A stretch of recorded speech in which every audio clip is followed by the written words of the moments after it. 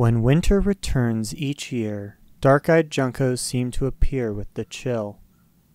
While some birds migrate south with the changing seasons, these juncos move from the high mountains into the valleys to overwinter, bringing them into the backyard. Junco, which is the genus name, are a group of New World sparrows only found in North America. The most southerly species, the Volcano Junco, being endemic to the high-altitude paramo ecosystem of the Tillerman Mountains of Costa Rica and western Panama at the very southern part of the continent. What makes the dark-eyed junco interesting is the variety of subspecies which are all conspecific, that is, the different subspecies often forage together in one little flock.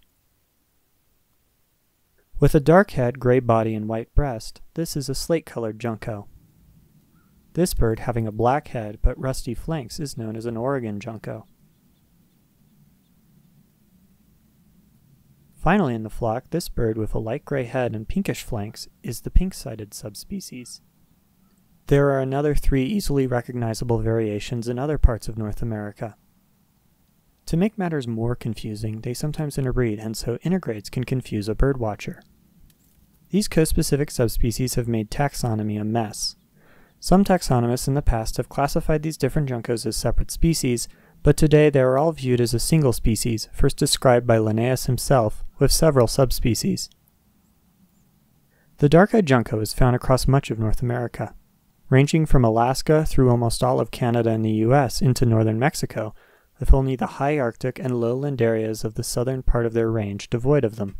Though in much of their range they only appear in backyards when the winter begins and they are forced out of the high-altitude or high-latitude conifer forests they breed in and either have to migrate downhill or south.